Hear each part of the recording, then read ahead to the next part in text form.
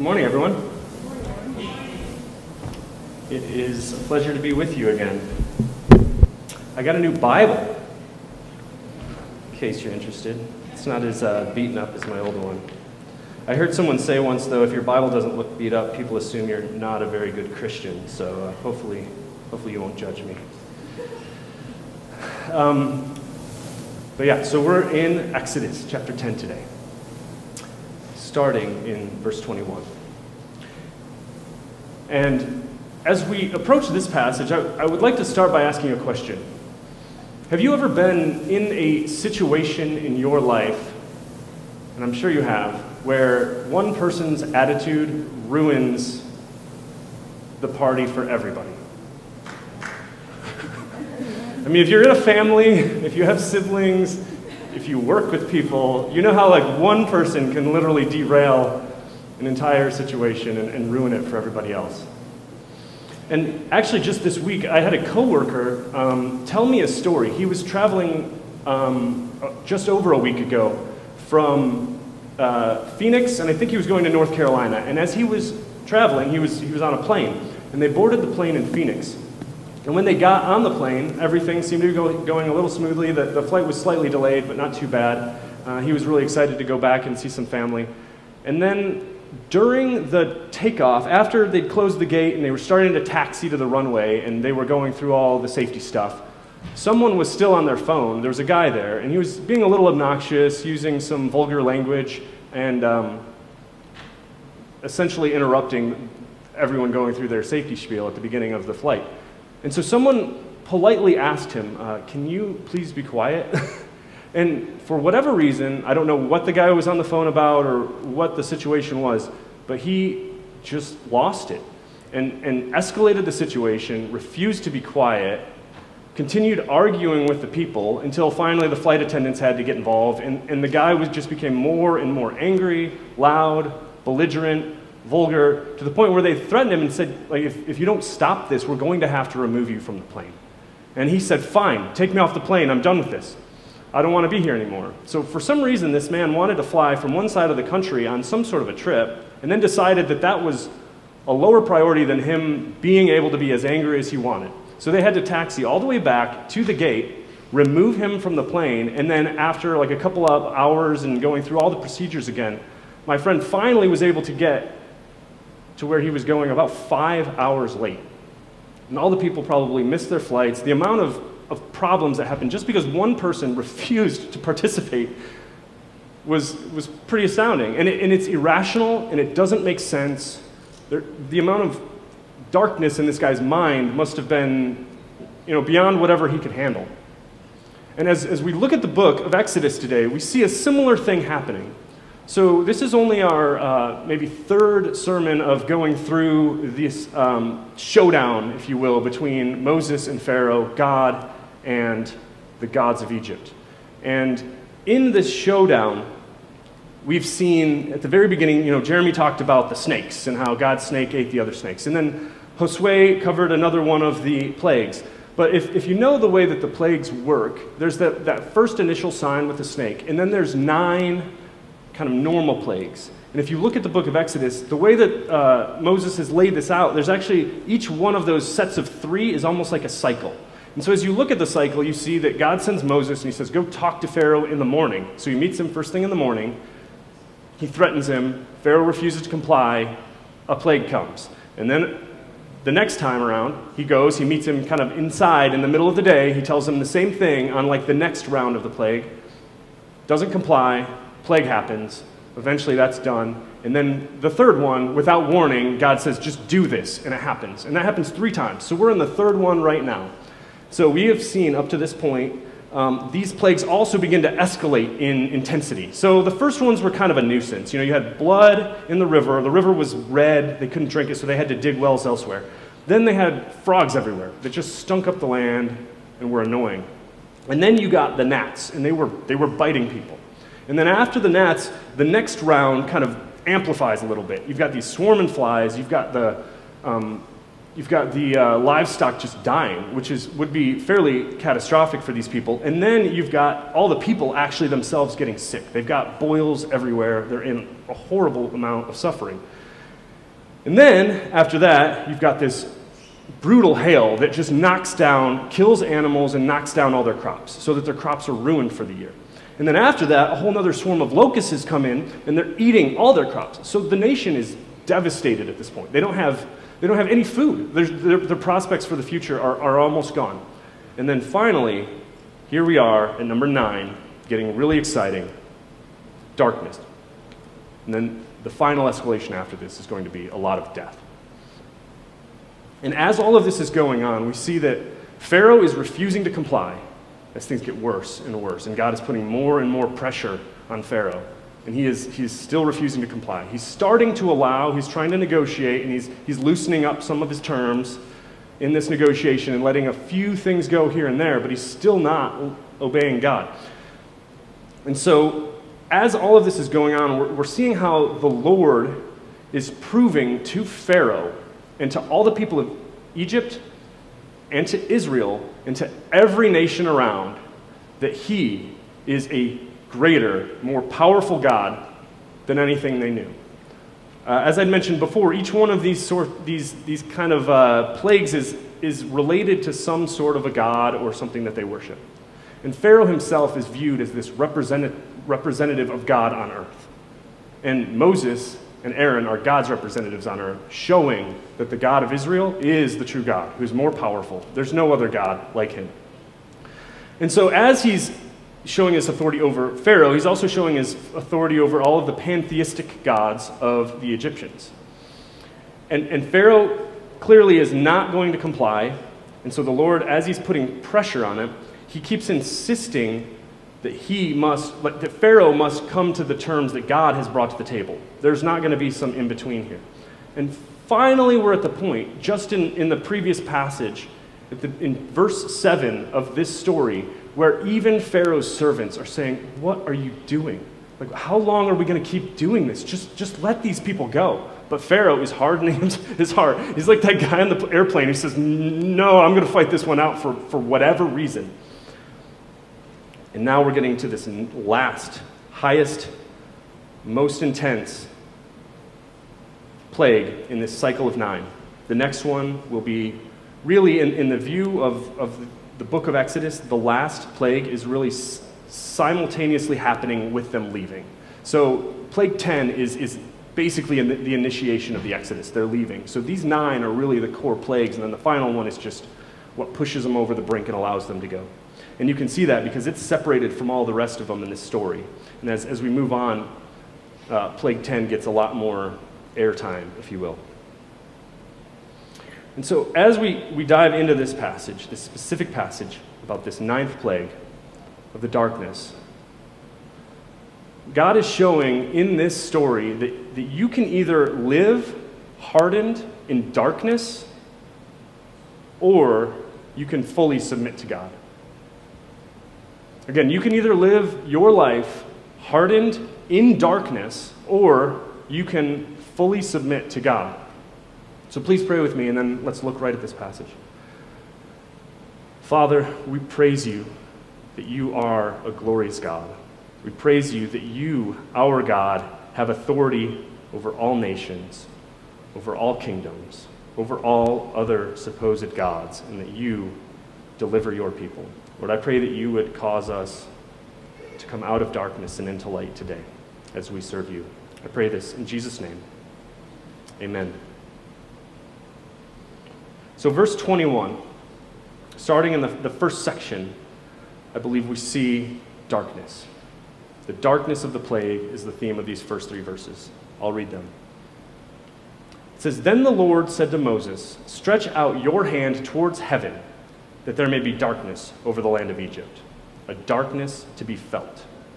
So Moses stretched out his hand toward heaven, and there was pitch darkness in all the land of Egypt 3 days. They did not see one another, nor did anyone rise from his place for 3 days. But all the people of Israel had light where they lived." So, in accord with the rest of the sequences that I mentioned before, the cycles, there was no warning for this plague. God just told Moses to do it, lift your hand towards heaven, darkness will fall on the land of Egypt. And so Moses obeys God.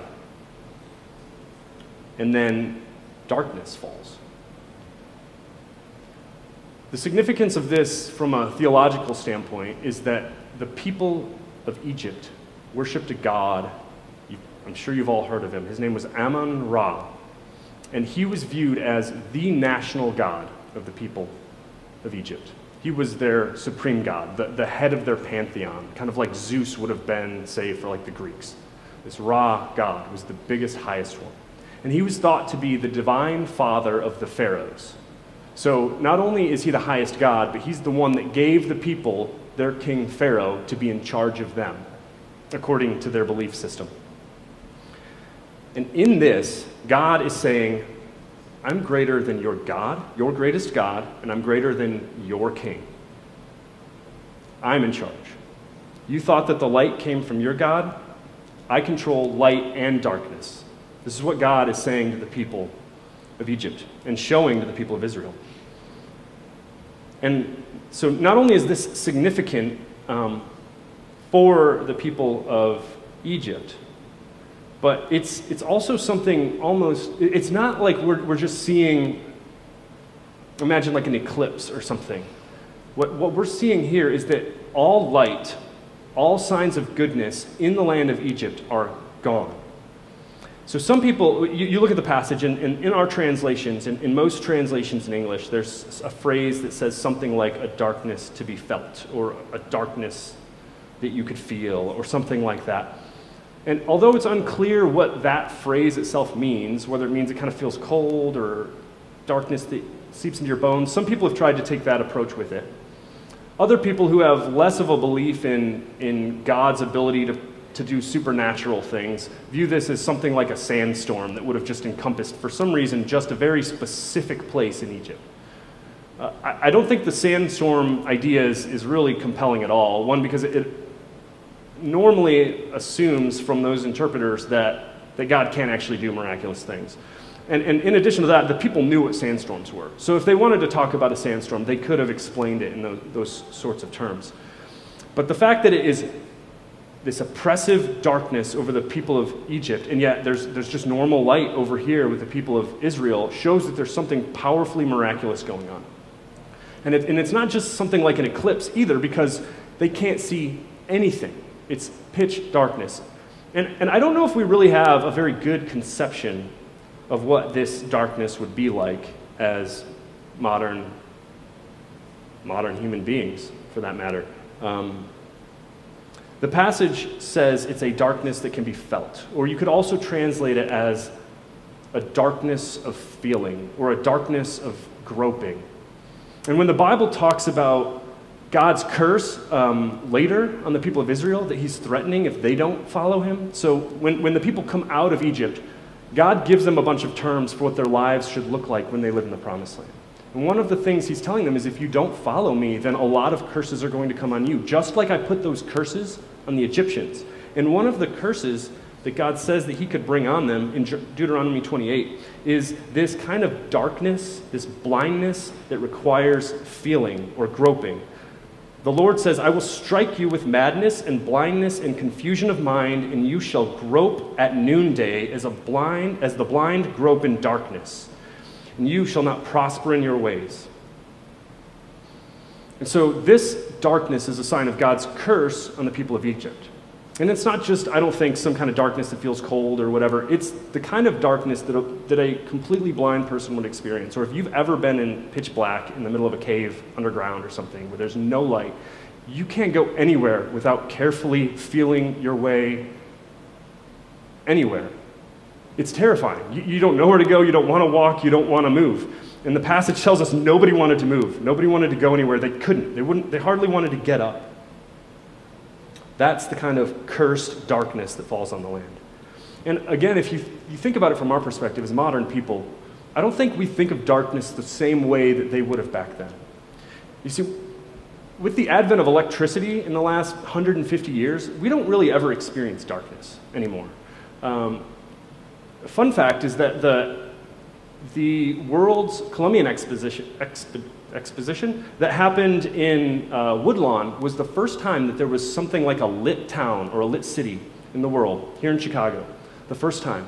And it amazed everyone. People were coming from around the world to see the World's Fair, and one of the most amazing things was that they could walk around a city at night, and there were lights, and there was stuff. Like you could actually see things at night. Because prior to that in human history, and especially way back then, when night hit, you shut down everything. The cities closed their gates, people didn't go out, most work ceased. Anything that couldn't be done with like a candle or like a small torch was done. Night put an end to activities. And so when we think about that nowadays, we have to reflect on what that meant for them. So darkness was, the best they could do to deal with it was probably candles or a little lamp with oil in it or some kind of a torch that would very quickly burn out. So you really couldn't go anywhere. And back then, the people that would actually be traveling around at night generally were the people up to no good.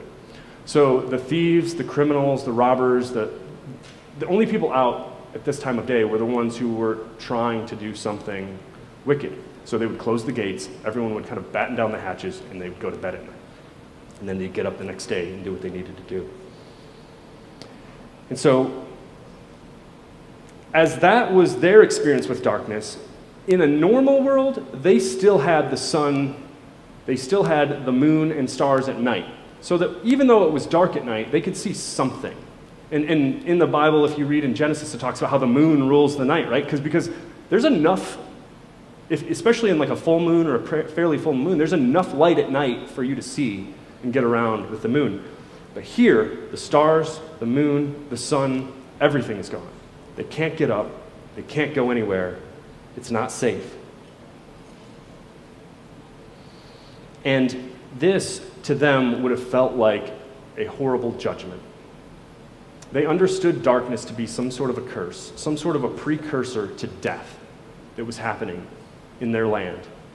And if you can imagine, for 3 whole days, I mean, the mindset of the people there, and Pharaoh himself and all of his people thinking, what happened? Like the natural order has been completely disrupted. The sun no longer rises. The most reliable thing that we ever experience, the sun coming up each day, is not happening. And if you think of us nowadays, if we get like a few days straight of just clouds and gloom, people tend to get depressed. They're like, man, this is awful. Why do we live here? Can I just go live somewhere where there's most sunlight? Like, those are the experiences that we have with just light that's dim from the clouds. But pitch black for days. You can imagine how people's minds are wandering. They're like, the sun is what I need to grow my crops. I can't do my job. I can't go to work without light. I can't sell. I can't buy. I can't feed my family. When is this going to end? And that worry and that anxiety begins to escalate to some sort of a little panic and a terror, and this just sense of dread and doom. After 3 whole days of pitch darkness, no one moving anywhere, the curse of God is on the people. And if you look elsewhere in the Bible, this idea of darkness being representative of the curse of God is all over. And I can just show you a couple places in the New Testament. So the darkness is viewed as a kind of judgment, but also as something that is related to the sinful mindset and disposition and actions of people who live in darkness in the Bible. So in biblical language, we see that this is the judgment. The light has come into the world, but people love the darkness rather than the light because their works were evil. So darkness is a sign of the world apart from God in sin and disaster. And then it's also a sign, it's also used as a symbol of the final curse, the final judgment that God will bring on the world. Jesus is going to bring darkness on the world of those who reject him. So Jesus, in his parables multiple times, you'll probably know this saying, he says, have that worthless servant, the one who's not really a servant, have that servant thrown into the outer of darkness, in that place where there's weeping and gnashing of teeth. So this darkness represents God's final judgment on the people of Egypt, and especially on Pharaoh. But if you look at the passage again, there's one little nice positive thing that we capture in this. It says, but all the people of Israel had light where they lived. So God, in some of these plagues, and specifically in this one, is differentiating between the people that are under the curse and the people that are being blessed. God is in the process of saving his people and delivering them, bringing them out of darkness and into light, and he's bringing salvation. So this sign of them having light is a sign of salvation for the people of Israel. And that same language is used again throughout the Bible and in the New Testament. We see in the book of John, he uses this theme of light and darkness often. And he says, the light shines in the darkness, and the darkness has not overcome it. That light was Jesus in the New Testament. And Jesus spoke to them, and he said, I am the light of the world. Whoever follows me will not walk in darkness, but will have the light of life. And then later he says, I've come into the world as light, so that whoever believes in me may not remain in darkness. So, before we move on to the next step in this story, I think we should dwell here just a second and ask, do you experience darkness in your life? Are you like the guy who can't control himself sometimes, where your anger or your self-control is just gone, where you do not want to obey God and you'd rather do things contrary to God's will? Are you in darkness? Because if you are, you can be in the light if you follow Jesus. There is hope, there is salvation through faith in Jesus. He brought light into the world, and the darkness, even this darkness, can't overcome Jesus' light. And from a practical standpoint, we have to ask, what does it look like to be in darkness and to be in light when it's not obvious, like it was in this story? And I think we can see that in the very next section, in verses 24 through 26. So first we had the darkness, and now we have service. I'll read that for you. It says, Then Pharaoh called Moses, and he said, Go, serve the Lord. Your little ones also may go with you. Only let your flocks and your herds remain behind. But Moses said, You must also let us have sacrifices and burnt offerings, that we may sacrifice to the Lord our God. Our livestock also must go with us. Not a hoof shall be left behind, for we must take them to serve the Lord our God. And we do not know with what we must serve the Lord until we arrive there. So if you remember in the beginning of the book of Exodus, the people of Israel were in harsh service, very hard service. In chapter 1, the word was used repeatedly. They were serving Pharaoh. They were serving the Egyptians. They were enslaved. And here, the Lord is calling to have these people come and serve him as their good God who will bless them as a result of their service. And in this passage, Pharaoh is refusing to serve the Lord. He's refusing to obey the Lord. Just like he did at the beginning, now we know that he has said, just previous to this, when he was first asked, he said, Who is the Lord that I should obey his voice and let Israel go? I do not know the Lord, and moreover, I will not let Israel go. So Pharaoh's digging in his heels, and his resistance to God's will is his refusal to serve the Lord, his refusal to be obedient. And as this goes on, he starts to get a little more obedient, begrudgingly. Again, as a negotiation tactic, he's starting to let more and more things go. But here, he will only allow partial service of the Lord from God's people. And he's only going to serve part way. He's still trying to negotiate. And so he says, okay, I give in now. Yeah, the adults can go, the men can go, but I'll even let the whole family go. You can take your kids with you. He's so generous. You can take your children to church with you. And although that is an improvement, he won't let them take any of their possessions with them. So in that time, if you think about the possessions of the people of Israel, they were herdsmen. They were forced in this slavery servitude. So they were construction workers by force. but most of the possessions that they would have had would have been the things that they'd brought with them. Their flocks and their herds and the things that they could buy and sell were probably coming from these activities. And so by saying, you can go, you can have a nice little church service out in the wilderness, but you can't bring any of your stuff with you, he was basically going to rob them. And not only that, but they wouldn't be able to actually go serve the Lord fully because they would have so much worry over all of their possessions back here that they'd probably have to leave people behind, because it's not just like piles of money or something that are locked away in a safe. You have to maintain flocks and herds. You have to feed them. You have to take care of them. So really only some of the people could go, and they would have to leave others behind to care for those unless they were being robbed completely by Pharaoh. So Pharaoh offers partial service. But Moses isn't having it. He says, no, we need to fully serve the Lord our God. That means not just ourselves, not just my family going to church on the weekend. It's not just me going out into the wilderness to have a nice little religious ceremony and then coming back. I have to take absolutely everything I have. All of my possessions, everything, it's got to go with us. We don't know what God's going to require of us. God could ask us for anything once we're out there. He might ask us to offer for sacrifices this kind of animal or that kind of animal or all of these kinds of animals, and we're willing to do it. We are taking all of it with us, and we're going to serve the Lord fully and completely with all of our possessions. And I think this also applies to us in the sense that when we're called to follow Jesus, when Jesus calls us to follow him as disciples, we don't just offer him a partial service.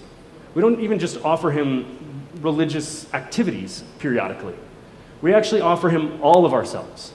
And that includes all of our time, our energy, all of our priorities should be around service to the Lord. And that even means our possessions, like our money. Like we should be willing to give that, and we should be regularly giving that. And being ready to see where God is working in the world and what he's doing so that we can help contribute to that. We should be viewing our lives as believers, like Moses was, as stewards, and all of our possessions as things that really belong to God, that he's given us to care for, that he might ask for at any time in our lives. And Jesus brings this up quite a bit as well. Remember his teachings about money? Unlike Pharaoh, he knew, like Moses knows, that you can't really have two gods. You can't have two different things you're worshiping in your life. Jesus tells us no one can serve two masters. For either he will hate one and he will love the other, he'll be devoted to one, or he'll despise the other. You can't serve God and money. One of them's in charge. One of them's always in charge. So we see Pharaoh's in darkness. He refuses full service. The people of Israel, they're in light, and they want to offer full service to the Lord. So you can either choose that, hardness and darkness, or fullness in serving the Lord. And then finally, let's look at the last section here. The hardness, the hardening. 27 to the end, he says, "But the Lord hardened Pharaoh's heart, and he would not let them go. Then Pharaoh said to him, 'Get away from me. Take care never to see my face again. For on the day that you see my face, you shall die.' And Moses said, 'As you say, I will not see your face again.'" The Lord hardens his heart. Pharaoh gets angry. He digs his heels in even further. He decides to fight even more. And he says, "Negotiation's done. This is over. Go away. Never come back. If you come back, I will kill you." There's no more negotiating. Pharaoh has drawn his line in the sand, and he's saying, "This is the end. I'm done with this." And the insanity of Pharaoh at this moment is just beyond what a normal person could comprehend. His nation is in ruins. He's got nothing. All of his people are saying, "What are you doing? Let them go." And yet he is hardened in his darkness, in his anger, and in his refusal. And he actually threatens to kill Moses, the guy who's speaking to him on behalf of the great God who just proved that he's better than anything Moses has, or anything Pharaoh has going for him. And now he's making threats, as if somehow Moses is the one doing this. when he can't touch the Lord. He can't hurt God. God is sovereign. And so just the insanity of this interaction on its face when you think about it, and you can tell that it actually makes Moses very angry as well. So we see later on that Moses is mad, and in chapter 11, just in the same passage, so this isn't the end of this conversation. They go back and forth a little bit before Moses leaves, and then in verse 8 it says, where is that? And it says, and he went out from Pharaoh in hot anger. So their negotiations broke down, it escalated to this point. Pharaoh is not giving in. And our story ends. We'll get to see more of this in the coming weeks as we look at the rest of the Exodus. But there's one thing that I wanted to focus on today, because I don't think we've covered it in really any of the discussions, and this is something that's very important in the story of Exodus. It's a strong theme, and it is this idea of hardening and the hardness. So this passage tells us that the Lord hardened Pharaoh's heart. But if you look back through this, and you could do that as an exercise at some point, we see that Pharaoh sometimes hardens his own heart in the story. Sometimes it's listed as the heart passively being hardened. There's no active subject. It's just his heart is hardened. And then sometimes the Lord himself is the one hardening Pharaoh's heart. So we see all three of these represented here. And I think this is very significant. And it's significant because of the way that we view how God interacts with people throughout the rest of the Bible, and the way that we understand God's relationship to his world. So Pharaoh hardens his own heart. His heart is somehow hardened by something, and we don't know what. And then sometimes God actively hardens the hearts of people. And so there's two truths that I think we can take from this and that we'll see elsewhere in the Bible that we need to think about when we think about this idea of hardening and God and how he reacts and how he interacts with people. The Bible makes two things very, very clear. And this story has probably shown us that as you've seen it and experienced it and listened to it read and heard it preached. The first is that God is in control of absolutely everything. God is in control of all circumstances. He's in control of everything that happens in nature. And he's also in control of people. God controls everything.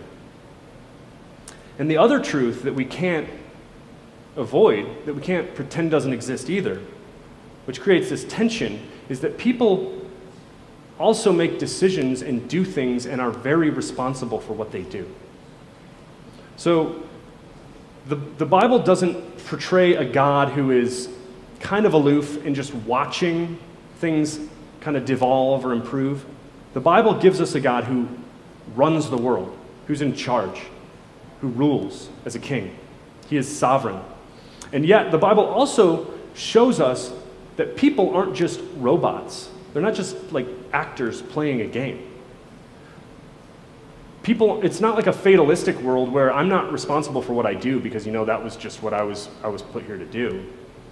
There's a real dynamic at play in the Bible that's almost beyond, and is, I think, beyond our comprehension, that God is fully in control of all things, and everything that happens according to the way that God planned it to happen, including who believes, who doesn't believe, who obeys and who doesn't believe, or who doesn't obey, and also people are accountable, responsible, and will be either rewarded or punished for the things that they do. And when he's talking about this, the Apostle Paul looks at the Exodus as an example of how this works. So I'll just read you a couple excerpts from what he says. Paul says, for he says to Moses, that is, God says to Moses, I will have mercy on whom I have mercy, and I will have compassion on whom I have compassion. So then it depends not on human will or on exertion, but on God, who has mercy.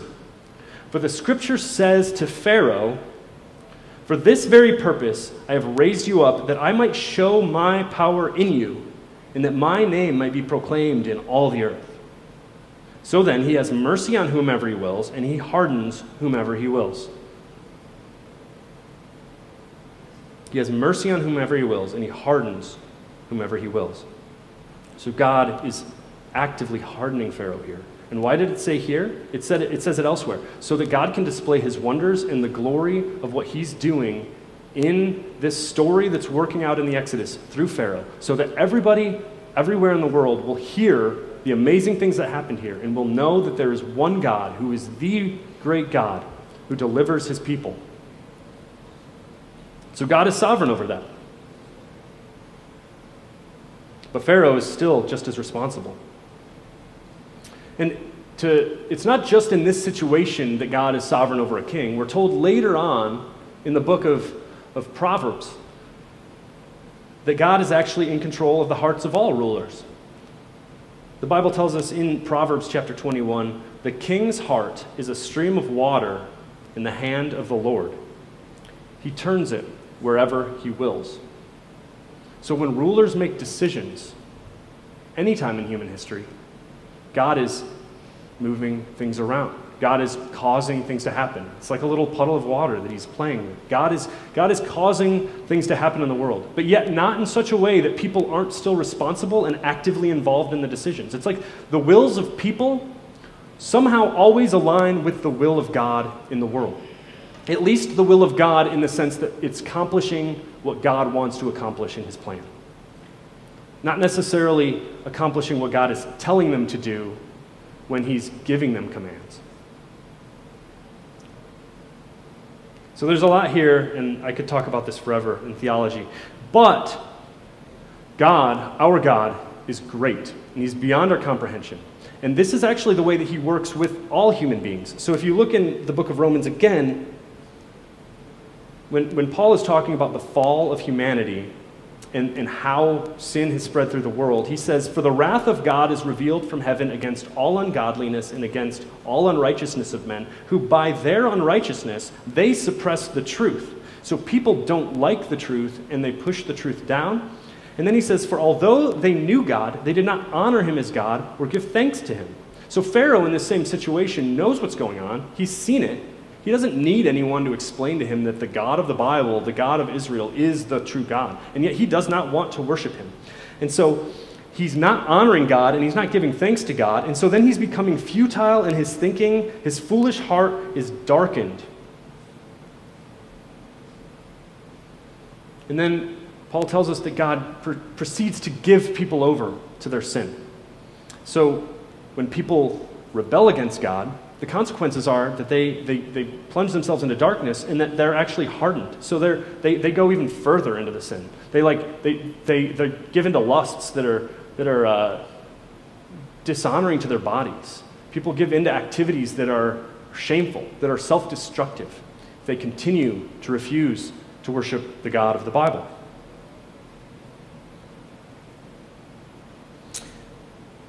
And although this is a little theology lesson on the relationship of God and the world, sovereignty over responsibility, it's very practical for us today, because it doesn't mean that that your life doesn't matter and that you don't have a choice here. Because you don't know God's sovereign plan in the world. You don't know how God directs things in hearts. And what you do know is how you respond and what you're responsible for. So we hear elsewhere in the Bible, do not harden your heart. Today is the day of salvation. Serve the Lord. Peter tells us that God actually removes people from darkness, and he says he proclaims, he causes them to proclaim the excellencies of him who called them out of darkness and moved them into his marvelous light.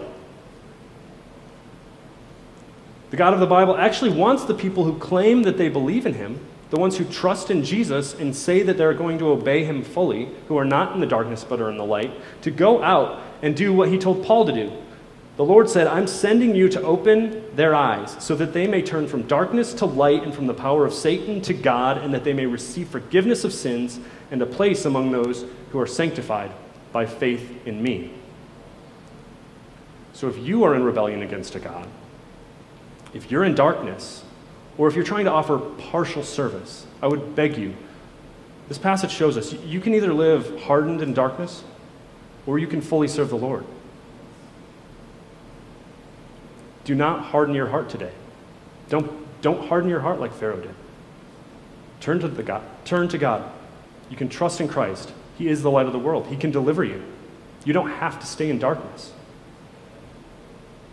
You can repent, you can believe the gospel, you can fully serve the Lord.